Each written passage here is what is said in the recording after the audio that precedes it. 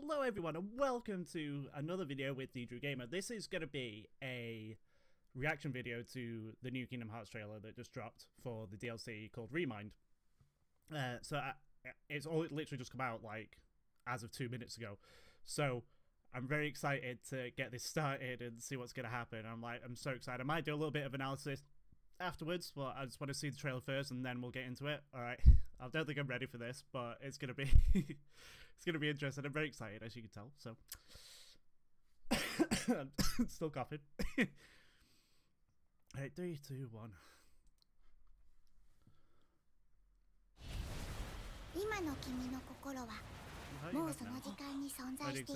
During that time.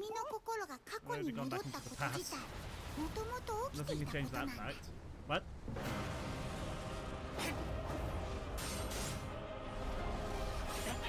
Nanda, そのキーブレードはどうして空と同じまさか Oh, he gets to play his Axel? Maybe? I don't know. I can't tell.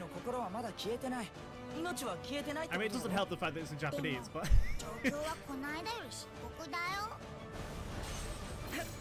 Ooh.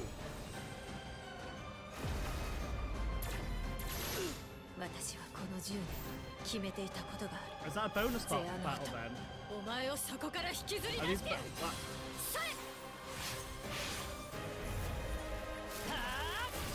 Oh, nice!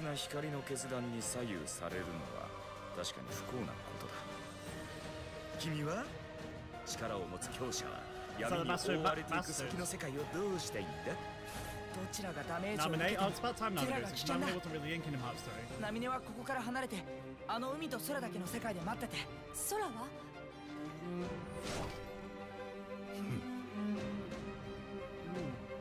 Oh, so we're gonna find out what happens to... What? Ah!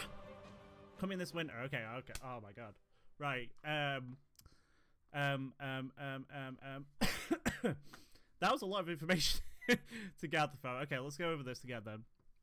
I wonder if there is an English show, but it says it's from the Tokyo Game Show, so probably not just yet, but we might get one in the next few days.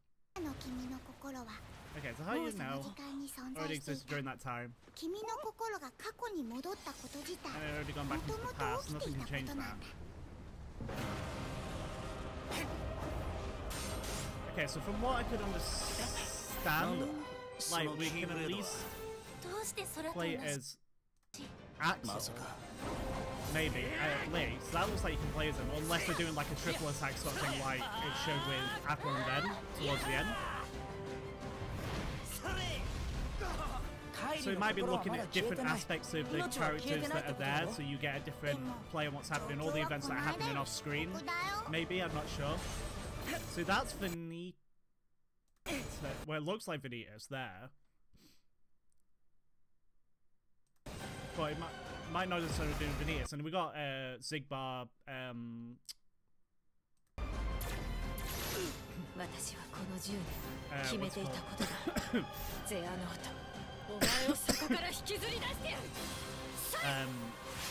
I've got his name.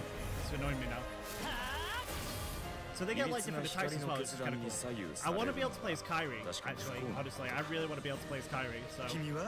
I think that is the Master of Masters, so they're actually doing a cutscene with the Master of Masters. Because that's young Xehanort.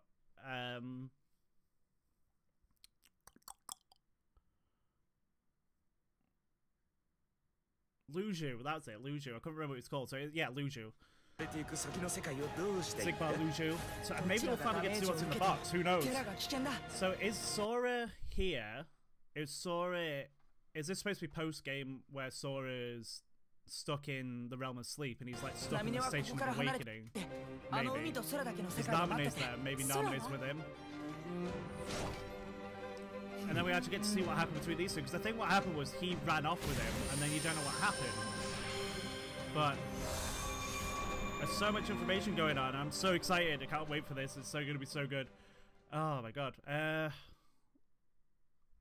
mean, so it looks like you can play as Axel. maybe play as Axel, and there's some new scenes in there that probably explain stuff that happened that was off screen, maybe. And I'm kind of happy about that because there was a lot of stuff in Kingdom Hearts 3 that was sort of there, but it didn't really explain some of it. Ooh, that Keyblade. It's the Oathkeeper. Yes, it's the Oathkeeper. The Oathkeeper wasn't in Kingdom Hearts 3 for whatever reason, nor was the Oblivion. So maybe they're bringing in new Keyblades as well. So like the Oblivion and the Oathkeeper, that'd be good. Unless Sora gets it. And Sora's in like final form there as well. Oh, he does have the Oblivion. I just saw it. I just saw he's got the Oblivion. Yes! He does, that's the Oblivion. Yes! So that's good. That's exciting.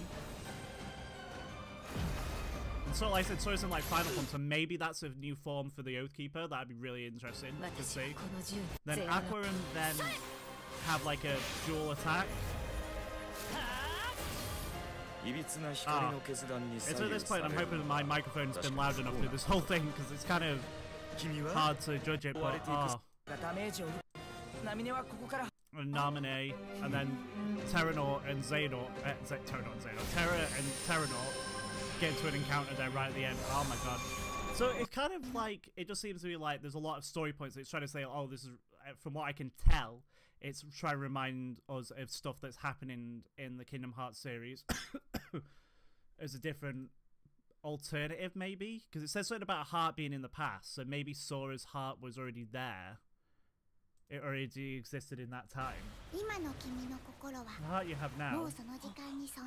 Oh, it's the other heart that's in Sora that we don't know about. Maybe, because there was a third heart. It said there was 3 hearts in him, which were... everyone thought was Xion, but I don't think it was.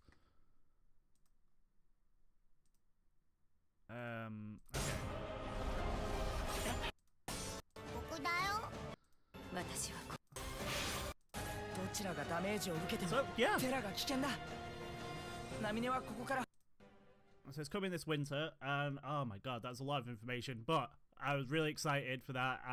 I've been waiting for that since they dropped the first trailer. So, that is going to be the end of the video today. Let's pause that for now. That is going to be the end of the video today. I'm so excited for Kingdom Hearts 3 Remind. I haven't, like, officially on my channel, I haven't done Kingdom Hearts 3 yet, or on live stream, so maybe I'll do it once that comes out, and then that'll be really cool. So, yeah, I hope you enjoyed it. That was a quick reaction to it, and a really quick analysis, but I wanted to try and keep it as short and sweet as possible. Thank you very much for watching, everyone, and I'll see you in the next video. Bye, guys.